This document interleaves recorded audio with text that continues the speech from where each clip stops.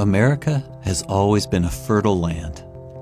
Grasslands and forests and farms, from sea to shining sea. The U.S. Department of Agriculture tracks how many acres and the annual yield for every crop produced. From the big ones like corn, wheat, soy, to regional crops like cotton, rice, citrus, they track every year using data from Landsat satellites and others, combined with data from surveys on the ground. Landsat satellites see detail at the human scale, about the size of a baseball diamond, and can image individual farm fields. The program started in 1997 with North Dakota as an experiment. Other states became interested, and the program grew. In 2008, Landsat data became free to use, and the USDA could afford to map 48 states.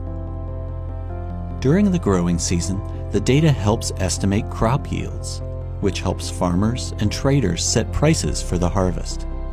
Thanks to Landsat's detailed view, the USDA tabulates stats crop by crop, county by county, and state by state. At the end of each year, the data set is released to the public, and it is a beautiful sight. The patchwork of corn in yellow and soybeans in green in the Midwest. The diversity of crops in California's Central Valley. The clusters of citrus in Florida and California and Texas. We can see changes in farming through the years. The easiest to see is crop rotation in the Midwest, cycling between corn and soybeans.